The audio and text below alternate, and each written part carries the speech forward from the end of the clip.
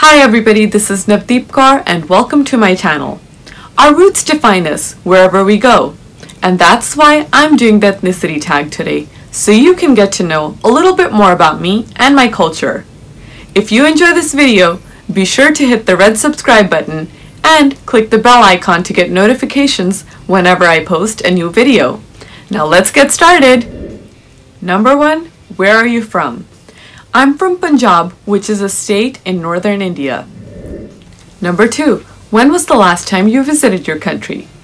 My husband and I last went to Punjab in February 2018 for 2 of my cousins' weddings, and it was a little extra special because it was our first trip together since our wedding, and we had a special event to celebrate that as well. Number 3. What part of the country are you and your family from? My family is from Punjab, which is in the northwestern part of India.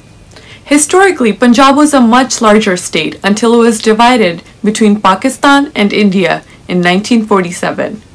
My family has origins in both the Pakistan Punjab and the India Punjab. Punjab has 3 main regions, Majha, Malwa and Doaba. My family is from central Punjab, which is known as Doaba, while my husband's family is from southern Punjab, Malwa. Number 4. Name an ethnic food you enjoy the most.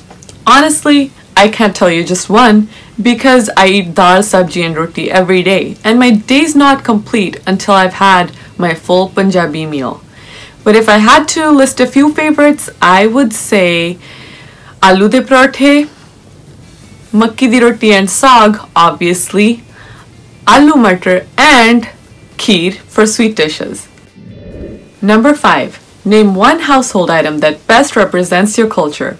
I have here Exhibit A, which is a chakla velna miniature from my childhood. The full version is used to roll out rotis. But I think something that's even more Punjab-centric is a kotna, which is used to mix dal and saag, and is a household staple in every Punjabi home. Number 6. Do you speak your language? Hanji, bilkul, ਅਸੀਂ ਘਰ ਵਿੱਚ ਸਿਰਫ ਪੰਜਾਬੀ ਬੋਲਦੇ ਹਾਂ. I can read, write, and speak Punjabi fluently. When I came to the United States, I only knew how to speak Punjabi, and my mom taught me how to read and write before I started school here. It was very important for me to marry someone who was fluent in Punjabi as well, so we could keep our language alive in our daily lives. And an interesting thing about my relationship with my mother language is that my poetry actually comes to me in Punjabi most of the times, which to me means that I think and experience emotions in my mother language. That's all for the ethnicity tag questions. I really want to know more about you and your background, so be sure to comment below and let us all know where you're from and something that you absolutely love about your culture. If you like this video, be sure to subscribe and give me a thumbs up. Until next time,